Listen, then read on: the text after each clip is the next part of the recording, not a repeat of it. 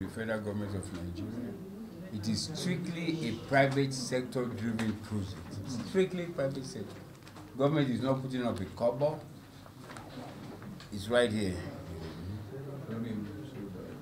The two letters, and I'm also giving you the formation of the local organizing committee. This annexure 20 is by the federal government of Nigeria. Is that where we can get this? Yes, I'll send it to you. If you give me your information, I'll send it to you. But you know, this is the formation of the local organizing committee. John Eno has this. These are the two letters sent to him. So he has this. And you will see that there is no time I asked for one kobo from government, and I told him government will make money. So all that stuff about Bashali asked for, he did not even know how much. He said 50 million upward. Is that what we need for the fight? No. That's not what we need for the fight. So this is the formation of the local organizing committee for you to have to balance your story. And these are the two letters to him. And I would like you guys to do me a favor. You know, something that will make me very happy is that for you to ask him, did he get this letter? And did he get the formation of the LOC? You know, where did Bashali ask for one kobo? And then, what is very, very important, what Mr. President must know, what every Nigerian must know is that he lied, that he has only seen me one time in his life. Because, like I said, we were together in Lagos. We flew together from Lagos to Abuja, and in Abuja again, we sat down and we discussed. But he said he's only seen me once. And this is a minister of the Federal Republic of Nigeria. And we're talking about the renewed hope agenda. John Eno has introduced something called renewed hopelessness. And that is what he has introduced. So these are the letters to John Eno. You share it. A universe of 8 billion people, only 3 boxers can be in the Guinness World Record. Number 1 is Bash Ali.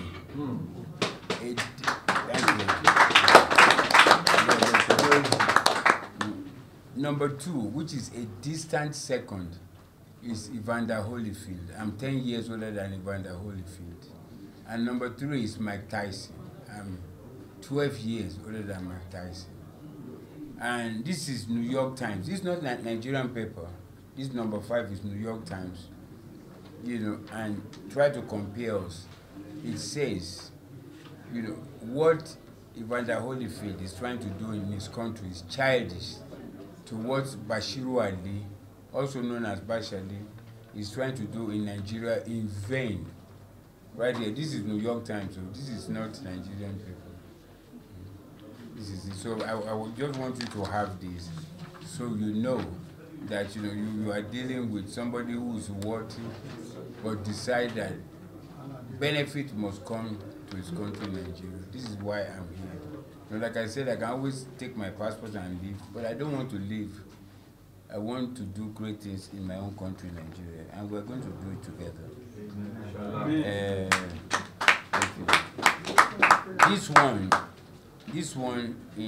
This is the last offer I got for 75 million euros to fight either in Germany, Dubai, or Saudi Arabia. But I said no.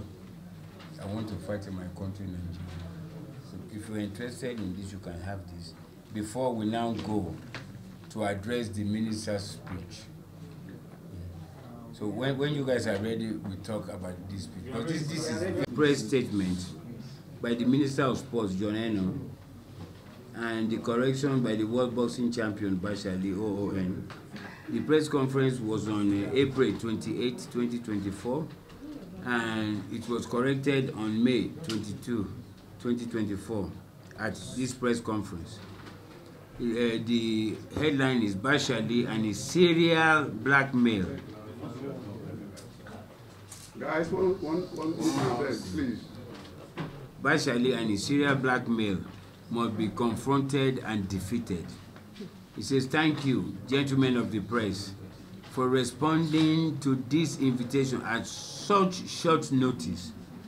Then I say, John, between 48 hours and on a Sunday, call for a meeting with the press. But in 8 months, since August 24, 2023 to be exact, could not call for a meeting with the members of the Bashali Boxing Project Local Organizing Committee unless he gets another $1 million. Then he goes on, he says, I am constrained to address you today to speak to the trending video and open petition to the president wherein Bashali, a former, I corrected him, I said, I am a current world boxing champion. World boxing champion through caution and decency to the wind to allege that I demanded the sum of another 1 million from him in order to endorse his plan to stage what he calls the oldest boxers fight in Nigeria. I said it is for the Guinness World Record as the oldest boxer. The fight for the Guinness World Record as the oldest boxer is already endorsed, and the members of the Bashali Boxing Project Local Organizing Committee have been inaugurated by the federal government of Nigeria. All you have to do is to call for a meeting with the members of the LOC so we can continue as directed by the federal government, but you refuse unless you get another 1 million USD. So it goes on and says, when Bashali released his video, an open letter to the president with the sole aim to defame and destroy my reputation and integrity, some friends and associates advised that I totally ignore him and his blackmail gambit. They believe that by, this is not clear, but by responding to Bashali and his veiled campaign of calming, I will validate and bring him to limelight.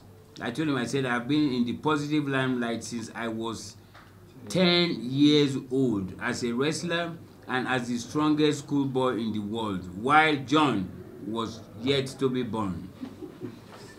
Then it goes to the next one. It says, after a deep reflection, I have come to the inevitable conclusion that to ignore him will be a profound mistake.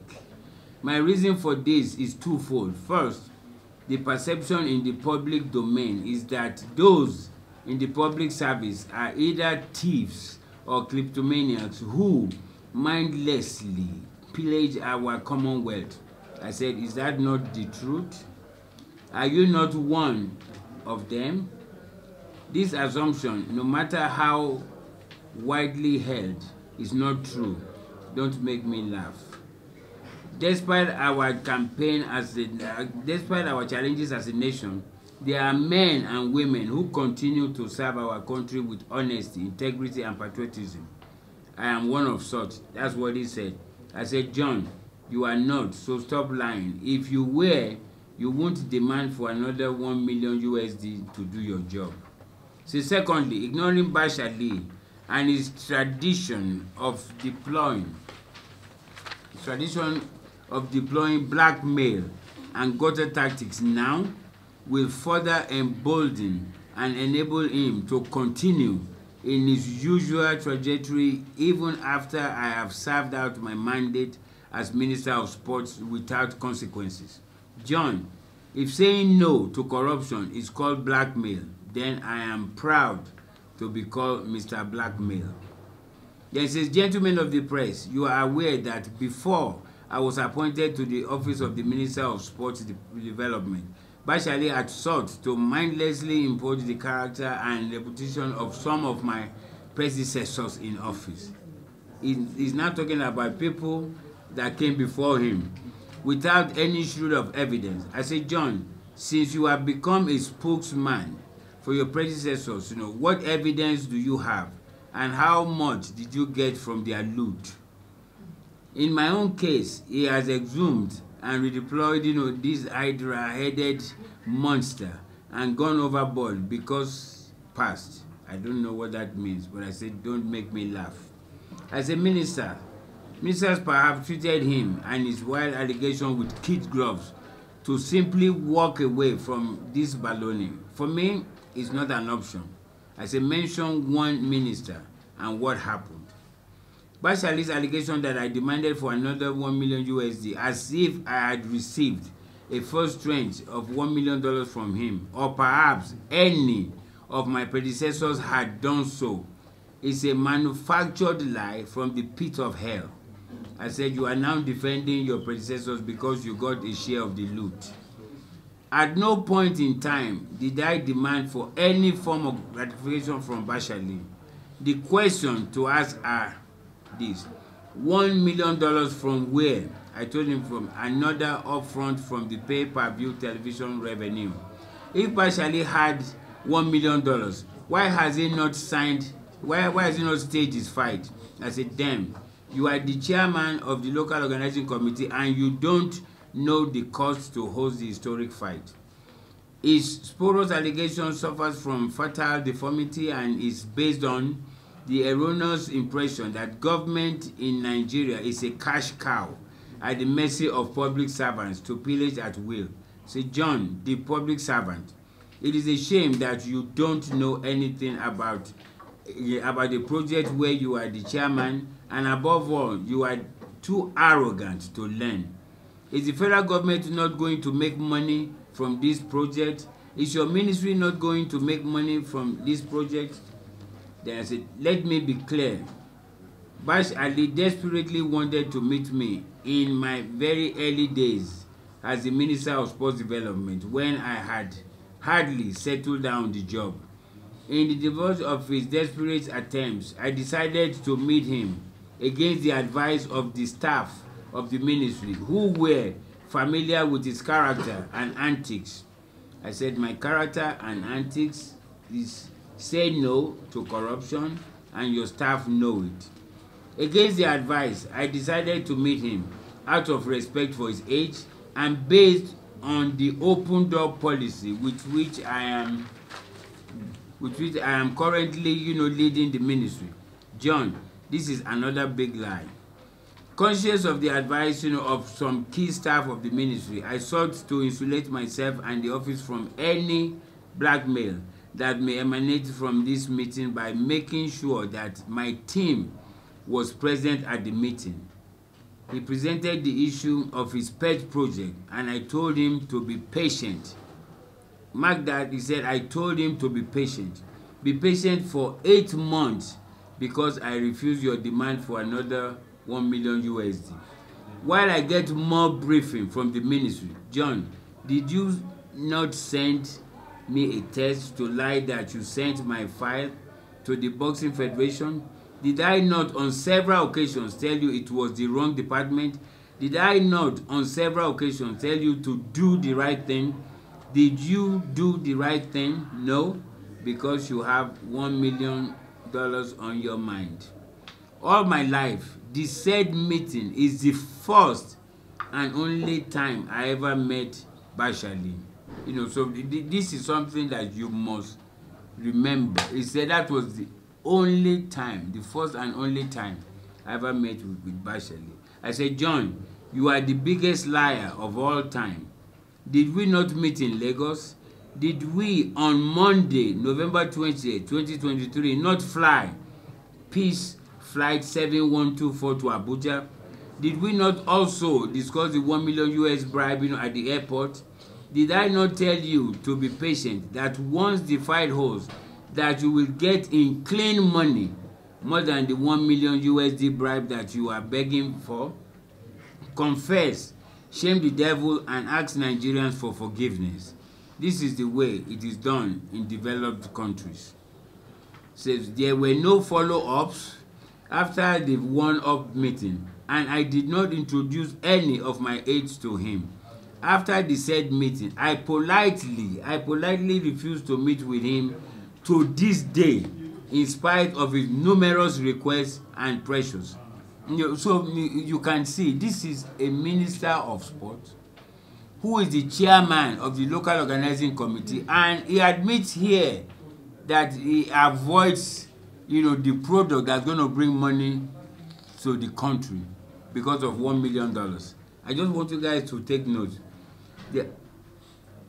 Okay, to his desperation and precious, his incessant meeting to me will speak for his desperation. Your text messages have been made public for the world to know how incompetent you are. Are you not the chairman of the Bashali Boxing Project Local Organizing Committee? Did you not tell me to be patient? you asked me to be patient for 8 months, and after I say no to your another 1 million USD demand, you now lied to me that you were working on the historic fight, and like you said, you politely refused to meet with me again because I am a bad market. Gentlemen of the press, as you know, Bashali's plan to stage his boxing fight in Nigeria has a long history spanning almost 2 decades. I said you are correct, very correct. To achieve this personal aspiration, he has deployed all manner of strategies, including naked blackmail and underhand tactics in his desperate efforts to arm twist the federal government to spend upwards, he does not even know the amount, upwards of 50 million USD to stage this fight. John the liar, you don't even know the fight cost, and you are the chairman of the LOC. What a minister.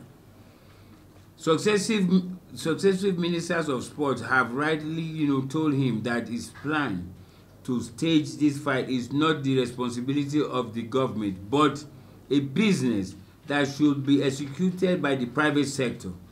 Say, John, you have shown Nigerians that you do not believe in the renewed hope agenda as introduced by President Tinubu, and instead you have introduced your own renewed hopelessness agenda.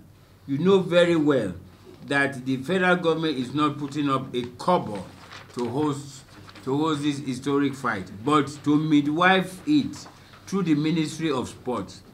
It is purely private sector driven, and you know it. In fact, on October 10, 2023, I again gave you another copy of the formation of the federal government of the Bashali Boxing Project, LOC. Show Nigerians the 2 copies of my letters to you dated August 24, 2023 and October 17, 2023, where I asked the federal government for a kobo to host this historic fight, which till date you have refused to reply because I said no to your another 1 million USD demand. In concluding this statement, gentlemen of the press, I sincerely believe that in spite of our numerous challenges, our country still has a soul.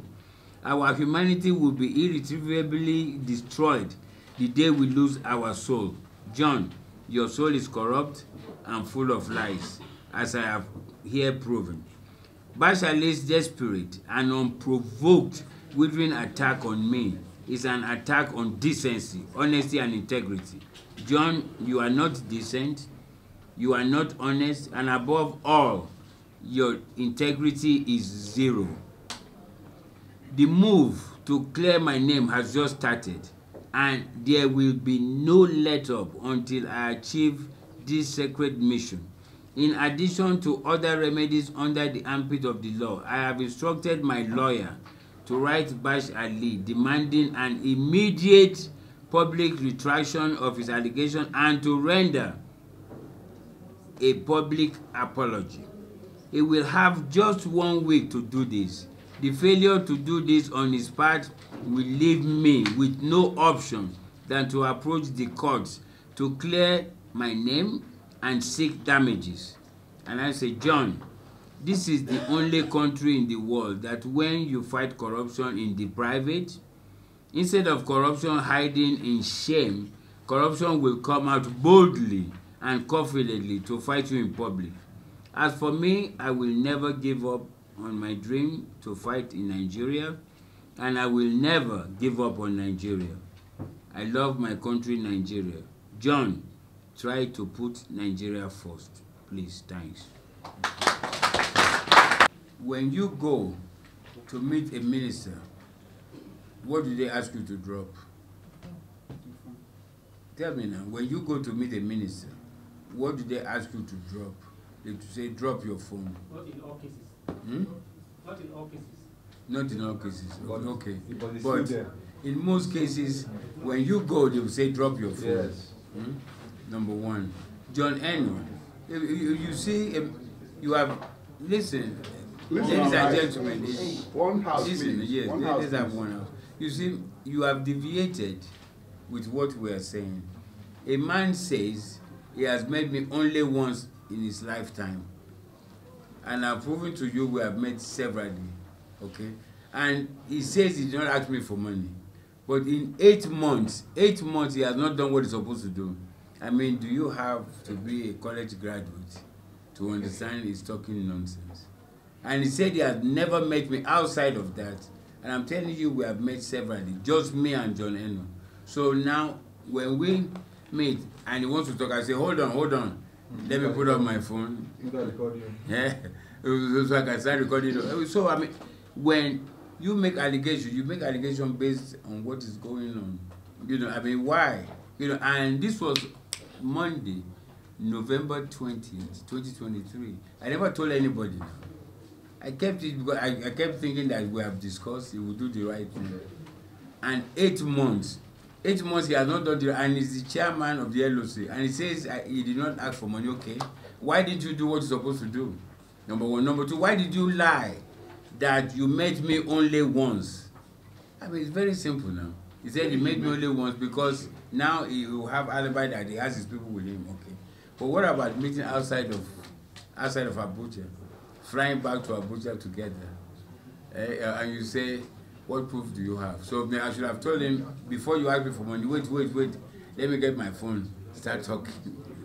Remind me, by the way. And then the flight from Lagos to Abuja on whose ticket? On your ticket, I on his minister's ticket. They met at the airport. He paid his way. Okay. He paid his way, and I paid my way. Okay. And we were seated directly behind me. We were in business class. I paid my own hard-earned money, and he used taxpayers' money to fly with Our money. Our money. And remember that you can get. You can see he was defending the people before him. That, you know, I said I did. You know, they got $2 million. Please put this on here now. They got $2 million in advance. Let me tell you that. They got $2 million in advance from the projected money from the pay-per-view, because they said they will need money to put promotional structures in place. But I told him, I said, I'm not going to give anybody a cover bribe. And he said, well, you know, since, you know, we are expecting money from pay-per-view, why don't you give us a small amount from the pay-per-view? So we agreed, went back and forth and agreed on $2 million. The $2 million was given in cash, $100 bill. $2 million was given before we did the last inauguration, which was on May 21st, 2019. $2 million was given, you know, to the presidency, and it was given to Abba Kyari. $2 million in cash was given. So now, listen now. So now, when he came in, they told him already that, you know, there's money in this. You know the directors now, everybody works together. Oh God, there's money here. So this is what, you know, we're going to do. And that was why when Sunday Dare came in, after taking 13 million naira from my 28 million that the federal government was supposed to give me for infringing on my fundamental human right, he now asks that the pay-per-view money should be shared 50-50. So yes, they have gotten $2 million already. And now John comes, John wants another 1 million. And I said, no, you will not get one copper. Okay, you can ask a question. Thank you. You know, that is a good question. You know, I have been promoting boxing since 1987. My first fight was promoted at Liberty Stadium. You know, after I just won the title, you know, I decided to come to Nigeria, you know, to do the fight here. I fought at Liberty Stadium. That was December 5th, 1987. And since then, I've become the biggest promoter, you know, in boxing.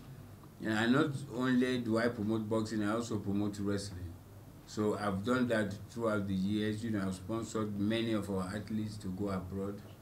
Those who are in boxing, those who are in wrestling, and those who are in other things like karate and judo, you know, swimming. You know, I've done that, you know, and music too, you know. So I've always promoted, you know, the interests, you know, of Nigerians.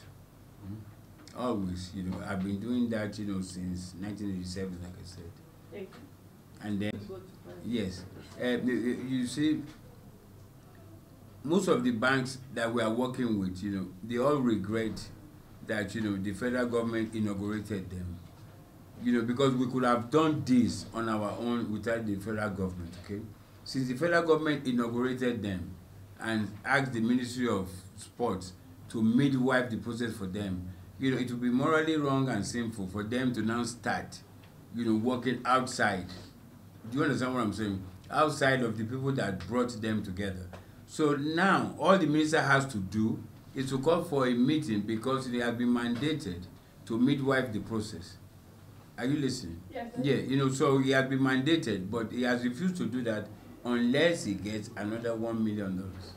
And this is why I say he's not going to get $1 million.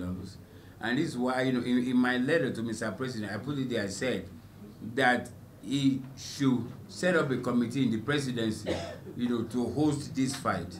You know, take it away from the ministry. Let the ministry not be involved because the ministry is not doing anything anyway but to midwife. So let the presidency do it so we can go ahead and host this fight in Nigeria. The problem right now is that since federal government brought the banks together, if any other bank comes in, it will look like sabotage. You know, do you understand what I'm saying? Federal government has mandated a group of people to do it. You see, the problem in the process of the world has never been the federal government because, you know, the federal government has inaugurated and you have copies. You know, the problem are the ministers who want to reap where they did not sow. You know, if the ministers do the right thing, we will not have any problem at all. That's true. You know, and if I agree to cooperate with them and say, let us steal Nigeria's money, everything, you know, will be done. We will not be having this meeting. But I just figured, let us do the right thing. So like I said, I want to be the president of Nigeria when I retire from boxing. And I don't want anybody to say that Bashali stole money from me or Bashali shared, you know, dirty money from me. You know, I want it to be clean money. When I come in to run, my record is clean. Sorry, can I ask a question? Go ahead. You see, when I came to Nigeria, you know, I made up my mind that I'm going to break the jinx, that you cannot do business in Nigeria without giving bribe. That was the mentality I came with. And I've not changed. Despite going through hell, despite being broke, I've not changed. You know, when I was offered 75 million euros to come to Dubai, Germany, or Saudi Arabia, I said no. And I was broke. You know, and I'm still broke, but I did not go. Do you know why? Because if I go, what hope do I give you? You know, when you look at a Bashali, national honor holder, a man who once had small money, was frustrated outside of Nigeria. And then you look at others who don't even have anything. You can imagine what happens to millions of Nigerians who don't even have a mouthpiece. They frustrate them, they go, or you come back, you know, and you are at their mercy. They say, well, okay, this is what we give you. And because you are desperate, you say, okay, Oga, I will take it, and you keep going. I don't know if you have heard of somebody called Anthony Joshua. Have you heard of Anthony Joshua? Yes. The former heavyweight champion of the world. Okay, but haven't you wondered, in your quiet moment, why is he not fighting in Nigeria? Why does he leave his own country and goes to Saudi Arabia to fight? Because of money. Because of the money. Thank you very much. Wait. They refused to leave Britain. For now, the money is in Saudi Arabia. They are going there to fight. All of them. Thank you very much. Why don't you take... Wait, thank you very much. I mean, this is what I'm trying to tell you. He decides that to hell with his own country. It will go outside to fight, right? And to you, it's all right. You know, tomorrow you brag, Anthony Joshua is our son. If it's your son, he should excel in his own country. Wow. Bash Ali is a Nigerian. Bash Ali is a Nigerian. I am not an American. I am a Nigerian. Listen now, listen. My brother, I am a Nigerian. And Nigeria owes me the right to excel. Not America, not Saudi Arabia. This is where I must excel. You know, why is it that all the good people are leaving our country? Are you proud? Are you proud everybody is jackpotting? So we have been begging the federal government to go to this great idea. Yes. Yes. If another country, another nation is begging you to come and fight, it may change the narrative. Like Nigeria may soon start changing. If you know my history, listen. You remember when I fought Rafutijani in Germany? You remember 1996? Okay, in 1996, listen now, in 1996, I went to Germany, Essen, Germany, to fight the then champion, Rafutijani. You know, for every 1 punch he hit me with, I hit him back with 10. If I was in no contest, go and watch it. You know, at the end, you know, they were throwing bottles, chairs, you know, into the ring because I was robbed of the decision. You know why I was robbed? You know, because we fought in this country. You know, and they put up money and they protected their investment. Partially it's not their investment. Partially can go to hell. They could have knocked me out in the first round. Everybody would have stood up and clapped, you know, and stuff like that. But Nigeria owes me. Saudi Arabia does not owe me anything. America does not owe me anything. Nigeria is my country, and I must excel in Nigeria. Even when you are traveling, sir, even when you travel.